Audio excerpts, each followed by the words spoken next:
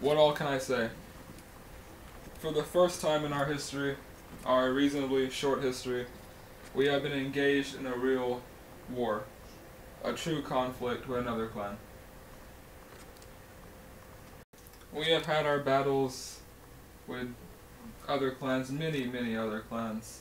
But nothing has been so long, so drawn out like this, and nothing has ever been so affecting and damaging to our clan as this one with TPS. Yes, I refer to our history as short, our reasonably short history, because we still have a long ways to go. We still have a long, winding road cluttered with the abundance of experiences, memories, and possibilities that we can remember and look back on. Wars can destroy that road before it can even be built. A clan's future, with all the memories to be made and then reflected on, can be washed away without ever existing. Wars can literally tear clans apart, divide them.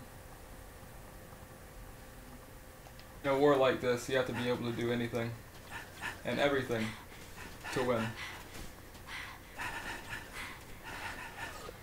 Our clan will continue along that road, and we will do anything in our power to preserve that future.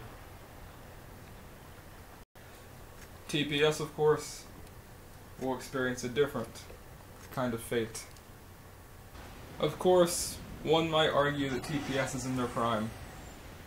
I mean, they did capture the HQ after all, and dispersed us about the surrounding lands and the surrounding outpost.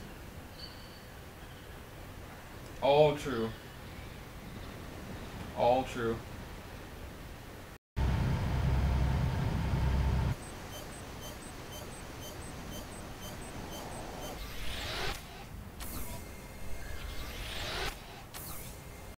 Today, we advance on the TPS fort, practically their base of operations. They had their victory. They had their time to celebrate. Now it's our time to rip out their hearts and relieve them of their short-lived happiness. They have been blinded by their own ignorance and have made a fool of themselves without even realizing it. They have been deceived.